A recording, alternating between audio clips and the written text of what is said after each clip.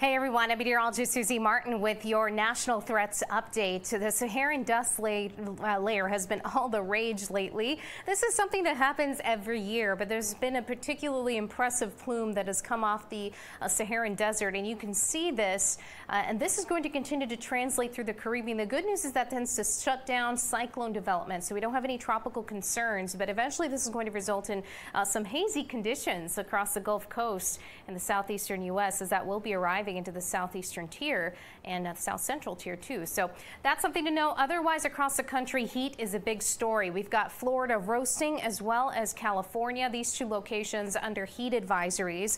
The heat indices in Florida will be well above 100 degrees, in some cases as high as 107 for Tampa, Miami. So dangerously hot conditions.